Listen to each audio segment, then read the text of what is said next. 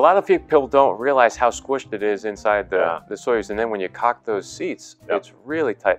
What was it like? Describe for people that haven't really seen it before, how the logistics of opening the hatch and getting a person out and other people out. So when we say cocking the seats actually push up, and so it provides, it's essentially kind of a piston situation, so that when we land, the seats can kind of displace downward to absorb some of that shock. And we get to experience that in the fit check prior to launch. So we actually get all strapped into the seat, and they cock the seats up, and so you get to kind of feel what it feels like to be in that constrained position. And the Soyuz is pretty tight as it is. I mean, I guess I like to compare it to fitting 3 people into the front of a Volkswagen Beetle.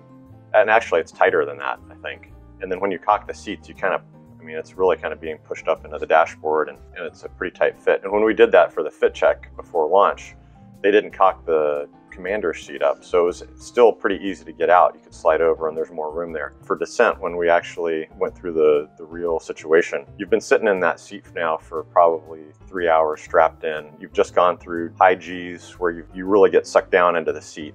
And so you're trying to tighten your straps so that you're ready for landing and parachute opening and landing. And when the seat cocks up, it happens much quicker than it happens on the ground. I think on the ground they use some kind of a pneumatic system that kind of slowly pushes you up. And when it really happens, it's pretty brisk, so that if you're not paying attention, all of a sudden the dashboard is in your face. It's a pretty tight fit because you know, there's instruments, there's a hand controller. You know, I was sitting on the right seat, and there's a hand controller over here. So when you get pushed up, I mean, that really kind of comes up against your knees and squeezes your knees together, and your face is, you know, the panel is right here. So you're not going anywhere in that situation. And so after landing, you're still sitting in that position. And so it's nice to finally get out of the seat. So I waited for Oleg and Kimia to get out.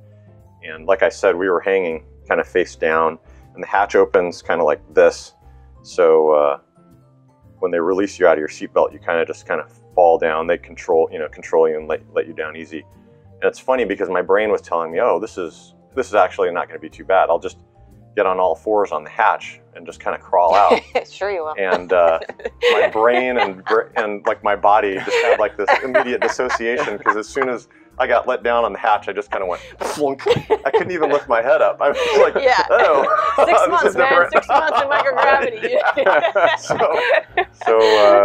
So thankfully there were people there that know what's going on and know so I didn't totally face plant and break my nose on the hatch. And they pulled me out, and you know, after even minutes to an hour, your body starts to go through this adaptation process and recognizes gravity again, and your muscles, you know, don't want to work. But you know, even after an hour, you're able to stand up and walk with some support, and you know, it's amazing. Just within days, you're walking unassisted, and then within weeks, you're really, I think, almost back to normal.